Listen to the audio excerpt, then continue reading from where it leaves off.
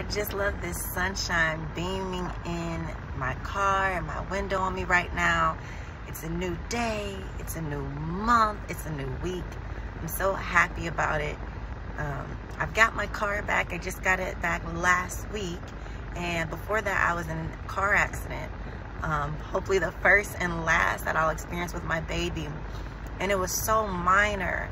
And I just had to pause here for a moment and remember that there's so many people whose lives and car and finances are flipped upside down in the blink of an eye. And so I'm just thankful and lucky, you know, that that was not me.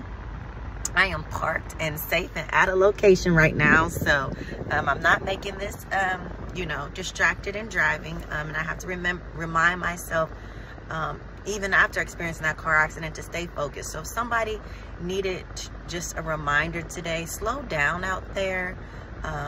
You know, I know we've got, you know, demands and wearing multiple hats. It's just not worth it. Take your time.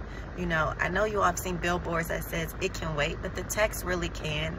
You know, driving and being present is a great way to practice having ownership of our lives and our time. You know, if we have to scroll while we're driving or look at a notification or respond to something, these are all indications that we're so distracted and, you know, we are so responsive to our environments that we can't even keep ourselves safe, you know. So use it as a time to, I love listening to podcasts. Like, it just turns my week around to know when I get in that car, this is my mindset time. This is my boosted time.